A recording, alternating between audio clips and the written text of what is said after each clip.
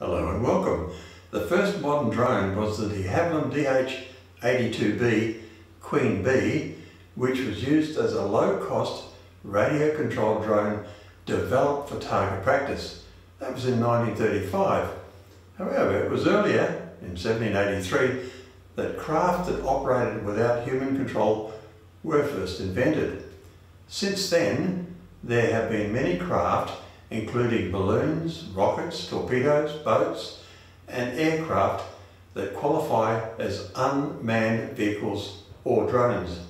As a teenager, I flew radio-controlled model aircraft, kind of like a drone, being controlled remotely. The consumer drone market developed from about 2006 with companies like Parrot, DJI and 3DR producing drones which could be controlled and flown to where they could video or photograph.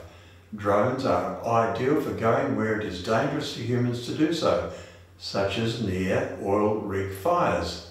The sophistication of drone technology is astounding. Multiple drones can fly in formation, producing spectacular lighting effects. However, as with all new technology, there is a dark side to the use of drones. No fence or border or jail wall is capable of stopping drones.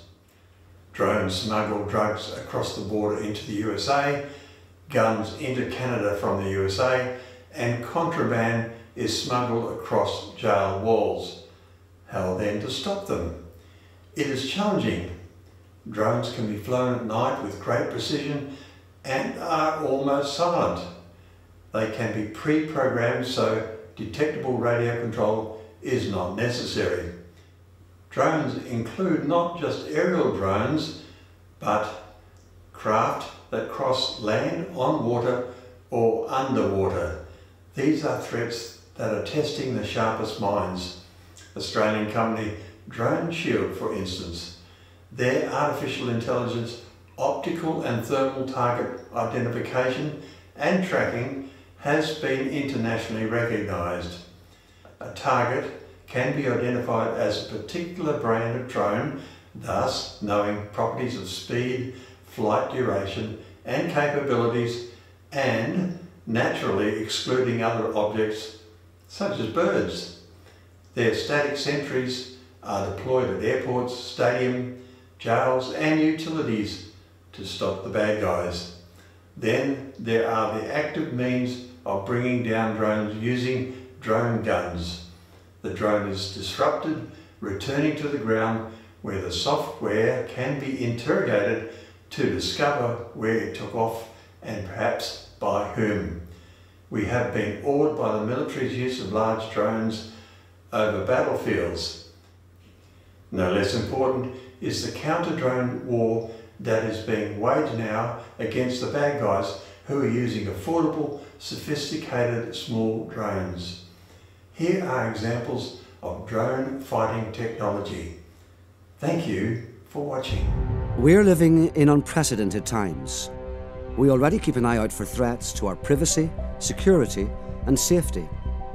And we protect ourselves in numerous ways. But there's a rising threat to our organisations. A new way to target our sports and entertainment venues, our airports and critical infrastructure, our prisons, even our government facilities and military bases. And the threat comes from above. Drones. They're a powerful tool when used correctly, creating new opportunities and transforming the way we work. But in the wrong hands, they can cause substantial damage. With millions taking flight worldwide and their capabilities constantly evolving, the threat from rogue drones is very real. So our eyes now turn to the skies. With counter-drone solutions from BT, we can provide safeguards. Our multi-sensor technology helps you determine if a drone is a danger and pinpoint it before it becomes a problem. We'll assess your site for risks and install a tailored detection system so you can monitor your surroundings and receive early warnings. making it easier for you to identify and track threats. Whatever organizations you run, it's time to safeguard your skies.